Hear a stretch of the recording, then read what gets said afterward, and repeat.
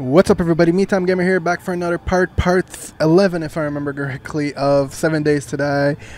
If you're ready, for sure I'm ready. Time to roll the intro.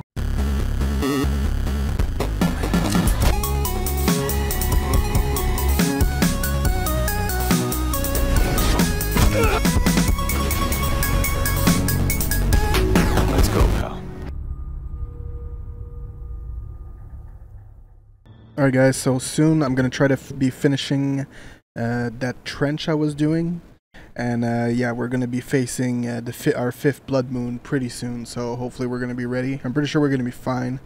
Just like I mentioned in the last video, I'm a bit afraid that they might dig under the base because of the trenches, but we'll have to see. So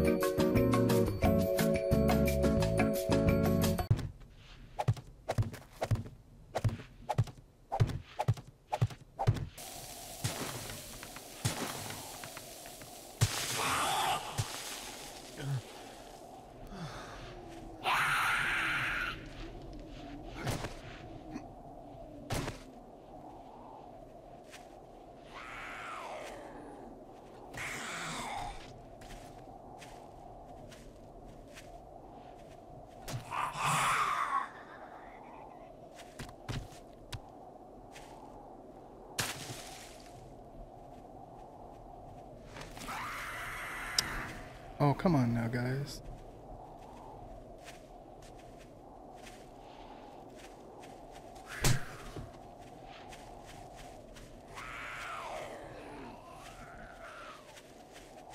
You're not gonna give it to me, huh?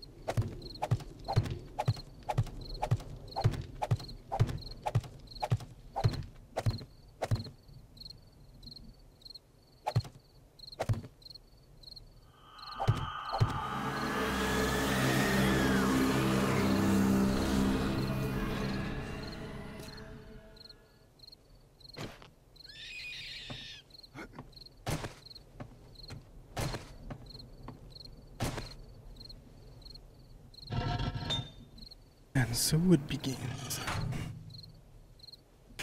It's almost over. It's almost over.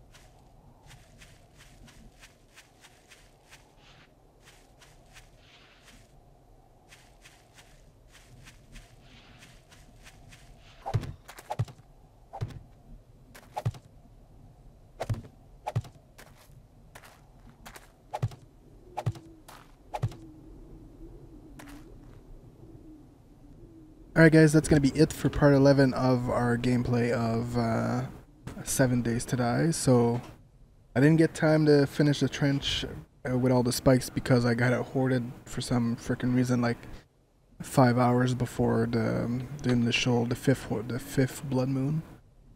So, at least I survived that.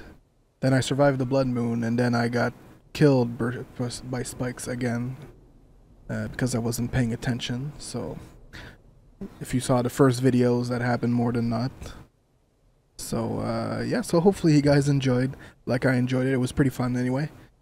So at least I got time to fix everything, and it's almost time for the end of the first day after the 5th blood moon. So yeah, so thank you so much guys for watching.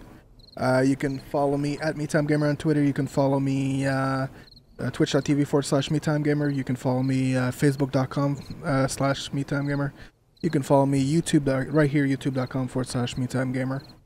And of course, like the video, subscribe to the channel. I always appreciate that. It shows your support because I do this for you guys. So of course, and because I like doing this too. So and I think I didn't forget anything.